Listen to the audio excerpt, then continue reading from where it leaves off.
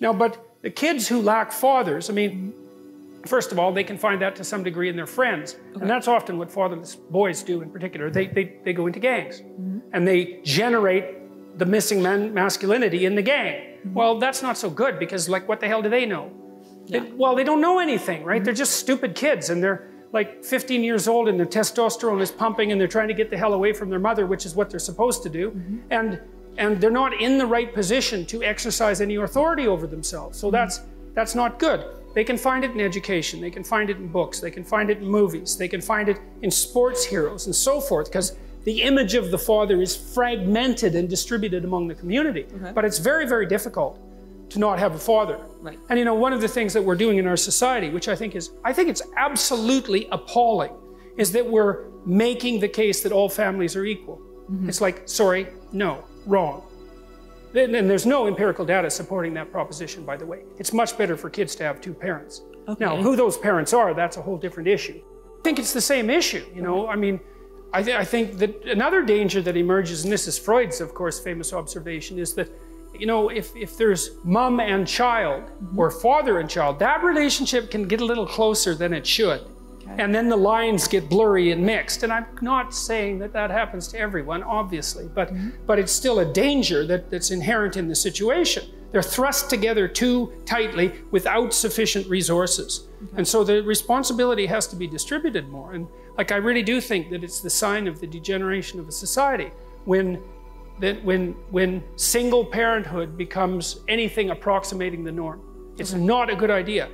And part of the reason I believe that, and I think this has to do with the overwhelming selfishness of modern life, is that marriage isn't for the people who are married.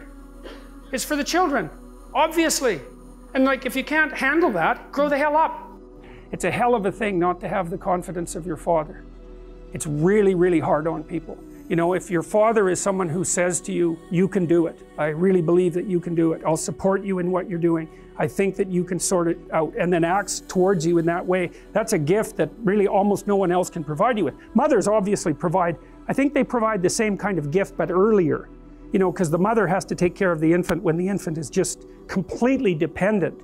And so, and this is Erikson's idea too. Erik Erikson is the mother is the person who establishes the relationship that allows the developing person to manifest trust, real trust. While you're being carried, for crying out loud, you know, you can be dropped. And the mother's also the source of food. But the father seems to be something like the, and I'm obviously parsing these things farther apart than they need to be, because the father can play a nurturing role and the mother can play an encouraging role, but we'll keep it simple for now.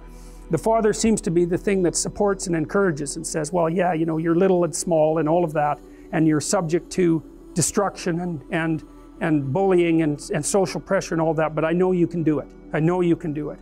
And there's a force in that that's unbelievable, and people who don't have that have a hell of a time. It's actually one of the things that's quite fun about doing psychotherapy, because you get people who have damaged father figures.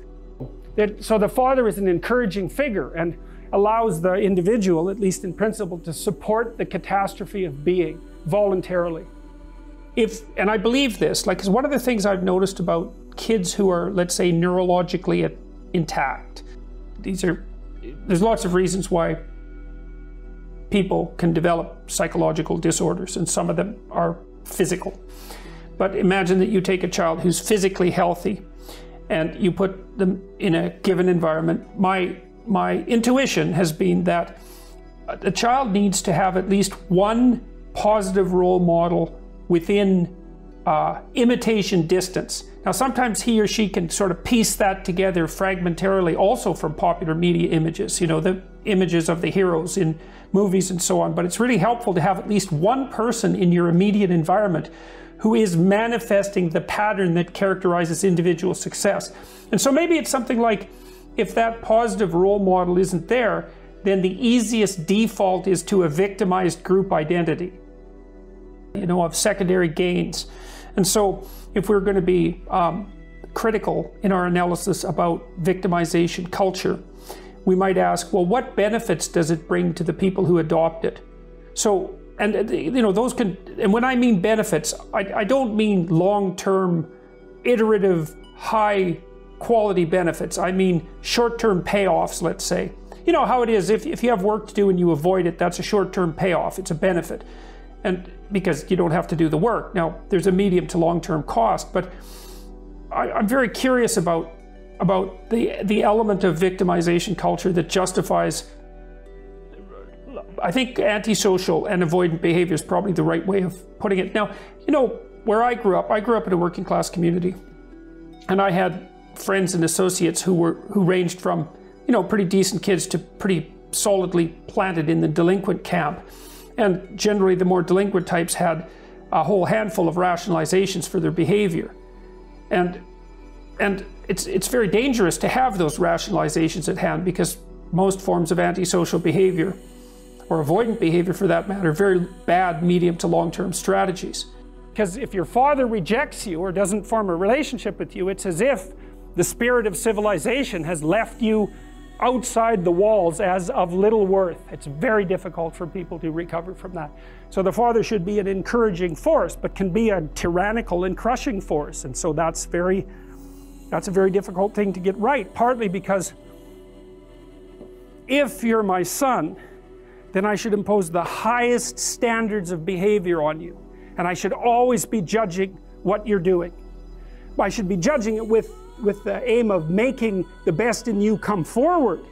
No, I'm going to make you strong so any number of things can happen to you. And when you need some care, I'll be there. But otherwise, like out into the world with you, that's the right attitude. And for the father, it's like, get your bloody act together. But I'm on your side. It's not because I want to destroy you or demean you or push you down in the dominance hierarchy, but because I want the best in you to emerge. And so you need standards. It's like, what are you doing wasting your life? There's way more than that to you. Get your act together and bring it out. And that's a message that people really want to hear if they have any sense at all. And generally they do want to hear it. Here you are, suffering away. What makes it worthwhile? Rights? You know, you're completely out. You have no idea what it's almost impossible to describe how bad an idea that is. Responsibility. That's what gives life meaning. It's like lift a load.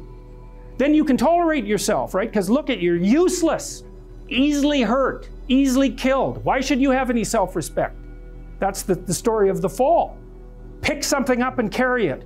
Make it heavy enough so that you can think, yeah, well, useless as I am, at least I could move that from there to there.